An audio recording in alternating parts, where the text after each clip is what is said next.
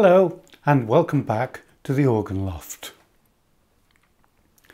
Last week I played a piece from this Cloister album and one or two of you mentioned you also have this book.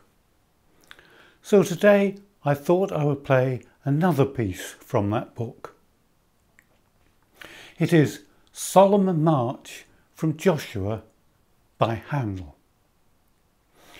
It's not too difficult, but I didn't find it easy to move from a chord including octave A's to a B, E, C sharp chord, keeping it smooth within a phrase. As for tempo, it is marked grave, but I have heard a few different tempi on YouTube ranging from quite fast to very slow. I've tried to keep it at a solemn tempo. So here is Solemn March from Joshua by Handel.